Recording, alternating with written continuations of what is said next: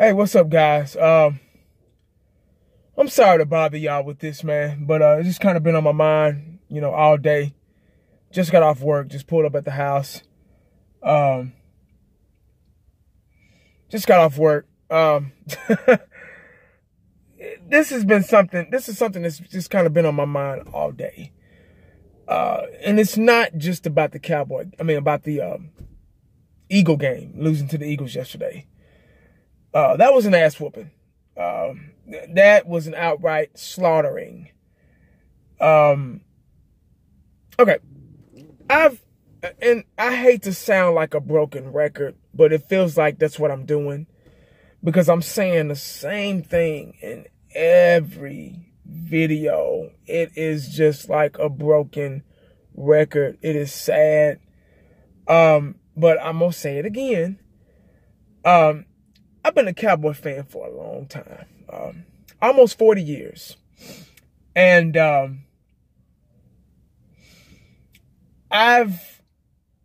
don't know how to feel and how to think right now as a Cowboy fan.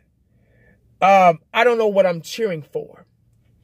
And you're probably asking, well, what do you mean by that? What are you cheering for? Oh, it's football. Let me explain. It's hard to be a Cowboy fan right now. Because for 22 years, and I'm not going to say 22 years, because that was the last time we won a Super Bowl. The team that we had after maybe 2-3 years after, we still had, a couple of crafty veterans left over from that 95 Super Bowl team. But they were aging. They were getting old, getting injured. Eggman, Irvin, Emmett, Dion, Moose Johnson, Novacek, Charles Haley, all those guys their time was kind of passing them by.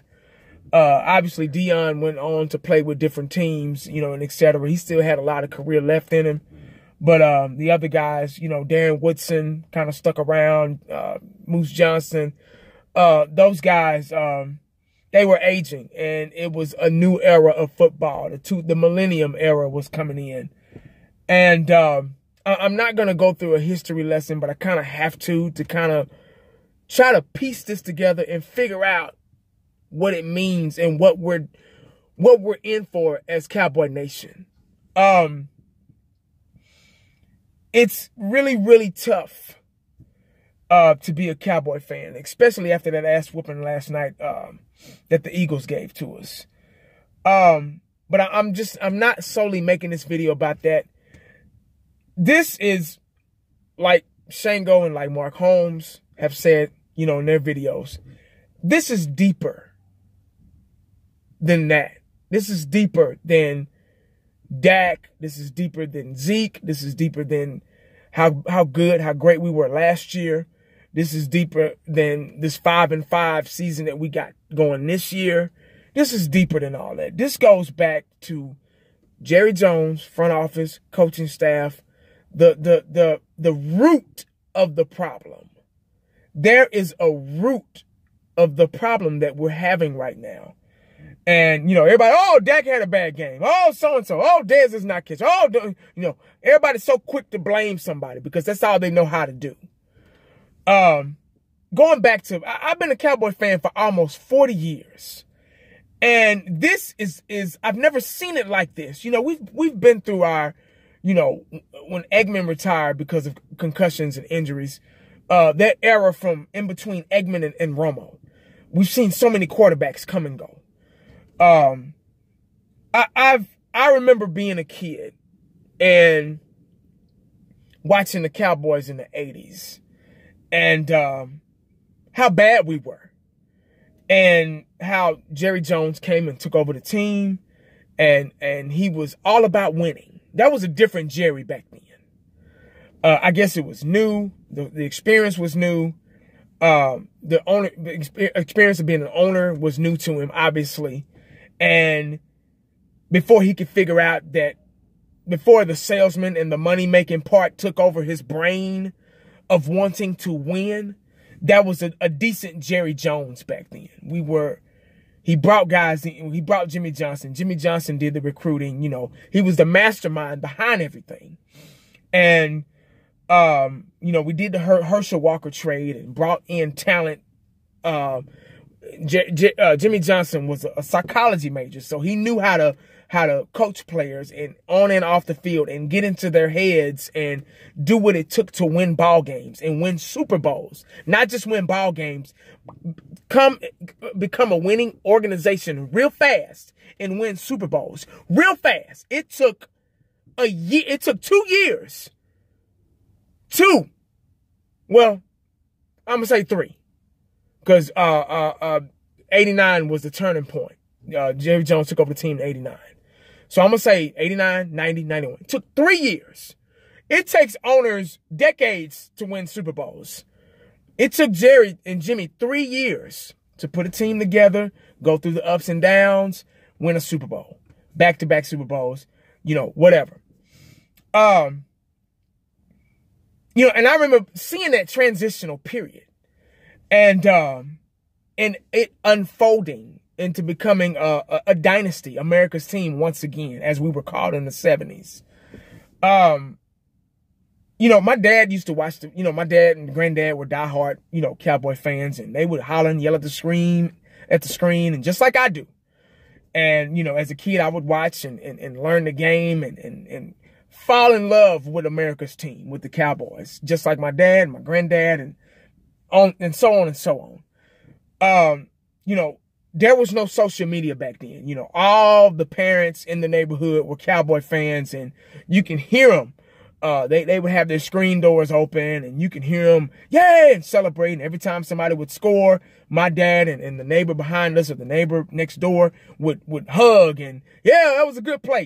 Talk about that play and talk about Emmett, talk about Irvin Eggman or whatever. It was just happy times. This was before social media.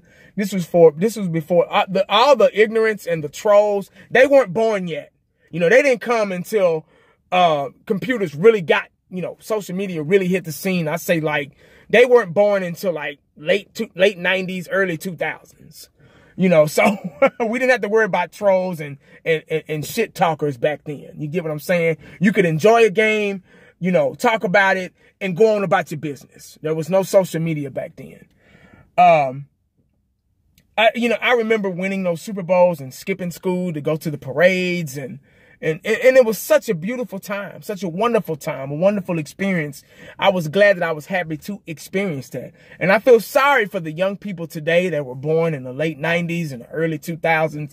They don't know that are Cowboy fans. They don't know how it feels to for your team to be in a Super Bowl and win the games, to be a part of a winning organization. They don't know how it feels. All they know is the mediocre 8-8, 7-9, one and done in the playoffs. That's all they know. God bless them. That's all they know. And the point I'm getting at is, I want to know where the ball was dropped with winning, because everything that you do, everything about you. You see, I'm a perfectionist. I like to win.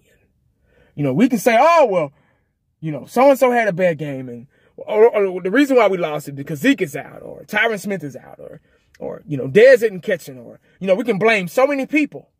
But other teams have lost key players as well. New England has lost key players. Philadelphia has lost key players. They're able to adjust, make adjustments, and have the personnel and the depth and the backup to still win ball games. That's the difference between a winner and a loser. You get what I'm saying? Cowboys, once our guys are out, we're done. If one guy's out, we're done. That's it. It changes the whole mood of the team. And it's very sad that we have been so mediocre for so long. We've been mediocre since 95, since we won that last Super Bowl, since the Irvin, Eggman, Emmett, Dion, that era. We've been a mediocre team. And Jerry's okay with that. Now I'm getting to the point to where, what am I cheering for? Because if you're okay with being a mediocre, and the fan base is going to support, see, he got us by the string. He know we're going to support. He know we're going to still go out and buy Let me show you. My wife bought these for me. These are car mats. Dallas Cowboy. Car mats. See what I'm saying? You know, we're dumb enough to go out and buy these things because we love and support our team. You get what I'm saying? Jerseys, keychains, all this stuff to keep money in Jerry's pocket. Even though we're losing, even though we're mediocre, you know, we're giving our all. You know, I'm not the only, YouTuber. You got Mark Holmes, you got Shango, Lazy Loke, all these guys. We work hard at making videos and supporting our team and taking time out of our day. I'm sitting in my car. I ain't even went in the house yet. I'm taking time out of my day to talk about the Cowboys because I love the sport. I love the sport first. Then comes the, I'm in Dallas. I live in the DFW Metroplex. I'm going to support my team. I've been doing this since 1980. It's time. It's been 22 years since we won a Super Bowl. 22. Now, when is it going to click for us? How long are we going to, and bless our hearts, you got people like Shango has a man cave and it's beautiful. I like to watch his videos just to look at his man cave. Then you got Mark Holmes. He's got a nice looking man cave. I'm working on mine. But, these guys, we spend our hard-earned money for this stuff. You get what I'm saying? Take time out of our day to support our team, to make videos for you guys. If you love us or hate us, still make videos. And bless Mark, he got on a plane and bought tickets and paid for parking and whatever else he paid for. It's his business, but, hard-earned money to fly, to come see you, support these guys. And this is what we get? Really? Really? It's becoming redundant. Like, seriously. I talked to so many people today, men and women, to say, oh, man, I just turned that game off. I went to bed. Third quarter, I was out. Everybody I talked to today, they're a Cowboy fan. Oh, I just turned that shit off. Oh, forget, I ain't want to see that. And then eventually it's going to turn into, oh, I ain't watching them. What am I watching for? The same thing is going to happen. And say they win the next 4, how many games we got? 4 or 5 games? Which is probably impossible. But say we win the next 4 or 5 games. And just so happen to make it, get a wild card spot. They ain't gonna remember go to the playoffs and lose. I mean, it's just like, really, dog. And I just want to know, when did winning go out the window? When did it go? Where did it go? Because you got right up the street here, about 15 minutes away, if that, you got the Star in Frisco. I've said this before. State of the art. Beautiful. Probably $1 billion structure. Then you go get on the freeway right here, about 30 minutes away, 30, 35 minutes, depending on traffic. You got Jerry's World, or the AT&T Stadium. Beautiful. One of the best stadiums in the league right now. Probably $1 billion. Who knows? And this is what we get. It looks like garbage when you're not winning. Looks like garbage. It don't matter. You can have all this stuff, but if you're not winning, it looks like crap. Just like Bill Cosby said. He said, hey, look here, man. What favorite food you like? Oh, man, shoot, you know what? I like steak. Oh, okay, you like steak, right? You like steak. Potatoes on the side, mashed potatoes with a little gravy. Steak with the A1 sauce, you know what I mean? Heinz 57s or something. Hey, T-bone steak. Thick, juicy, well done. You love it, right? Okay, all right. You want to roll on the side? Okay, yeah, you want to roll? How about a piece of pie? How about a piece of apple pie for dessert? Yeah, okay. Now, what if I serve you this steak with the roll, with the vegetables, with the mashed potatoes and the gravy, with the apple pie on the side? What if I put it on top of a garbage can lid? and say, here you go. You look at me like I'm crazy. Like, whoa, what you doing? I'm giving you your steak with the mashed potatoes and the gravy and the A1 sauce and the black eyed peas and the vegetables and the apple pie on the side. Here you go, man. On the garbage can lid. Here you go. Eat it. You be like, oh shit, I don't want that. That's the way I feel about the damn Dallas Cowboys right now and all this shit they got. We were the richest team in the NFL. Really. It don't mean shit when you're not winning. You played the game to win. That shit last night, that was horrible. Horrible.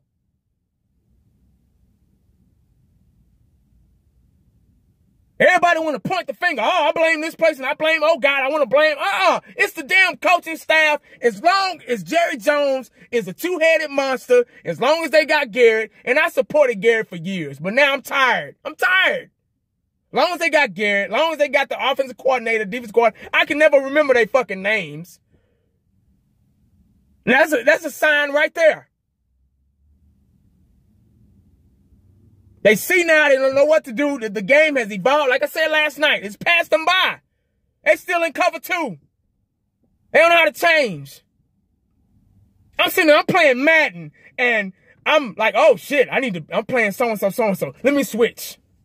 And that's a damn video game. And I got enough sense to know. I know it's just a game, but goddamn, come on, man. Really? Every week. It's like they turn it off and they turn it on again. You know, like we beat Kansas City.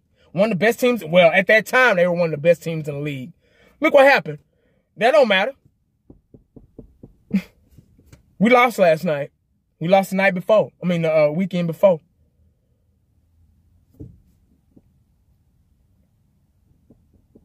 I don't get it, man. You know, matter of fact, I'm going to stop saying it. I do get it. That's why I say, as fans, Cowboy Nation, we in trouble. Because we don't know what we're cheering for.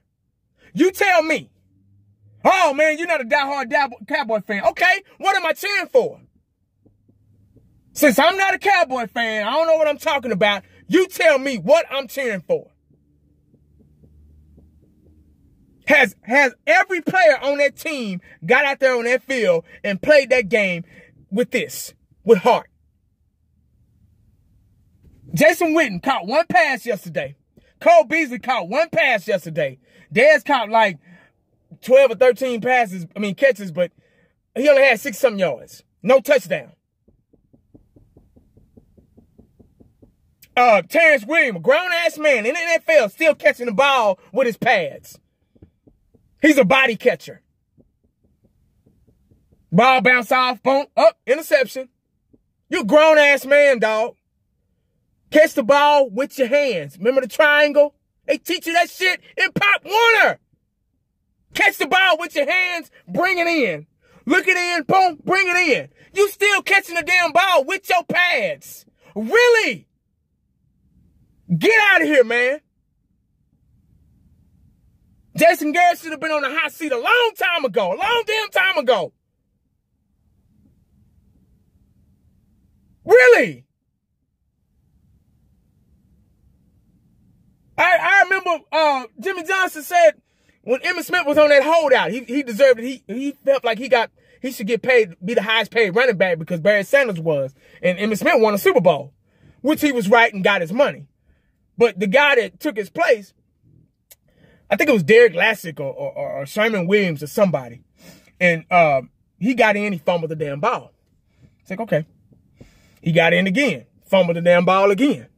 Jimmy Johnson said, man, you fumble that damn ball one more time, you gone. You fired. He fumbled again. Out of there. They don't exist no more. They don't make coaches like that no more. They got these soft-ass coaches. See, Jerry hired these soft-ass coaches like Jason Garrett, where he can come over and take over and shit and talk to him like he got a tail when he wants to. He ain't got no real coach in there. He never will have one in there. So as long as Jerry Jones is that two-headed monster, we're doomed, dog. So what are we cheering for every weekend? You tell me. I'm waiting. I can't wait to read the comments and say, oh, well, I think we cheering for... You don't know either. We just represent the Cowboy fans because we like the Cowboys. That's it. They haven't been a winning organization since 1995. So for the past 22 years, please, somebody, please tell me what the hell we've been cheering for. Oh, man, I'm a Cowboy fan. Okay, why? I can't tell. If somebody asks me why, I can't tell them. I don't think I can say, well, I've been a Cowboy fan ever since 1980, and, we won, 5 Super Bowls, 2 in the 70s, 3 in the 90s, should have been 4 in the 90s, but that's all the argument I have. That's the only argument I got.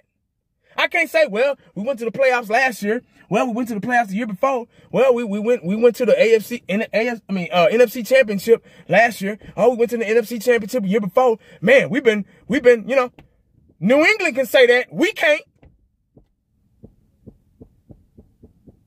So please, somebody, please tell me what the hell we've been cheering, what the hell have we been doing for 22 years as a fan base, as Cowboy Nation.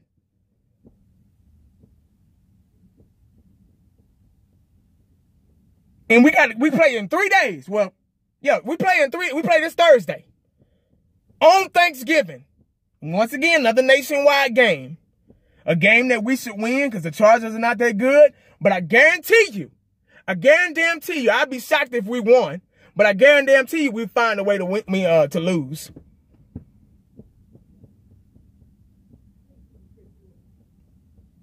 But this is what Cowboy Nation is all about. And I'm going to still support my Cowboys just because of the love of the game, the sport, because I've played it. And I love the game. I love the people. I love the atmosphere. I love football. Football is the greatest sport of all time and will go down. When God says, okay, the world is ending, I'll be up in heaven. Cowboy. I'm a Cowboy fan. Oh, well, So, it is what it is, man. I'm really not making this video to talk about the season or talk about, how yesterday went or anything like that. I'm really scared for us Cowboy fans and what we're cheering for, what we're putting our heart and soul into. That's all. Please leave comments. Let me know what you think.